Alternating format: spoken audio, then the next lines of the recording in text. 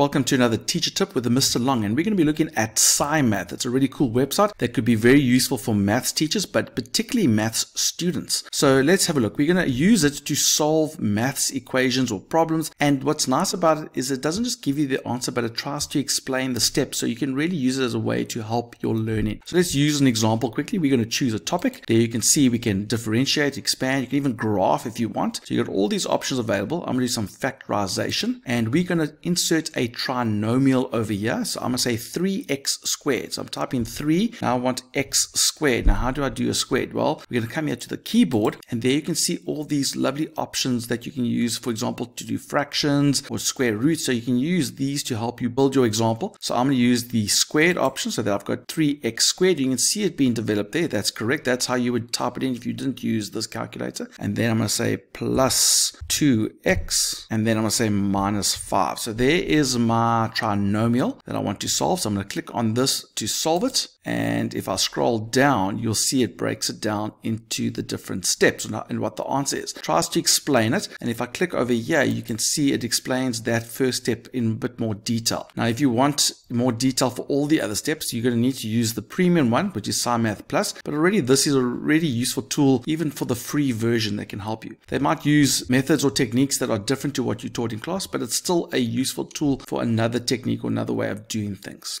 So let's look at the other options available. We can come here to reference, and here we can see all the different rules that we've got in algebra and all that. So if we want to learn about these, you can click on one. So let's do the power rule, and here it explains the power rule in detail and gives us an example. So this can be used to help you with your learning, and you can come here to practice. So if I come here to practice, let's practice factorizing. And so what we've got here is a whole bunch of examples. They've got some explanations at the bottom explaining factorization. So you can read through this. And then if you want to do some of these examples, I really like this example, and you try it out. And once you've done it, you can click on solution, and it goes and puts that particular example into CyMath. And then you can go and see the different steps involved to get that solution. So it's a really nice, useful tool that can help you with your maths. So go check out CyMath at cymath.com. For other cool websites, make sure you go to our YouTube channel at Mr. Long Teacher Tips. Make sure that you share us with your friends as well as other teachers so that we can help them learn some new tech skills and cool websites too. And remember, don't do it the long way, do it the Mr. Long way.